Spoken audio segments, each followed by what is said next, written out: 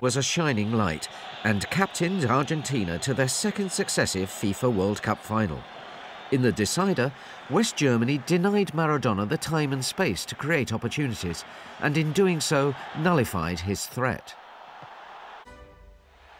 Minutes later, Maradona scored what is widely regarded as the greatest FIFA World Cup goal ever. He glided past several English players before rounding goalkeeper Peter Shilton and scoring.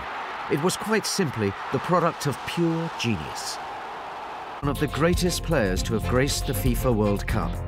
Albeit controversial, his finals career included a number of spectacular moments, and he remains one of the finest and most enigmatic players to have graced the world stage.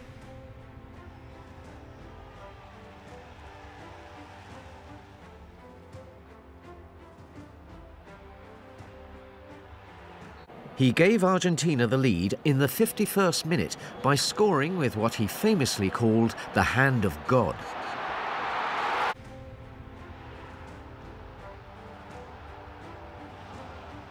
Supremely gifted and often mesmerized opponents with his quick feet, by now the 25-year-old Maradona was captain.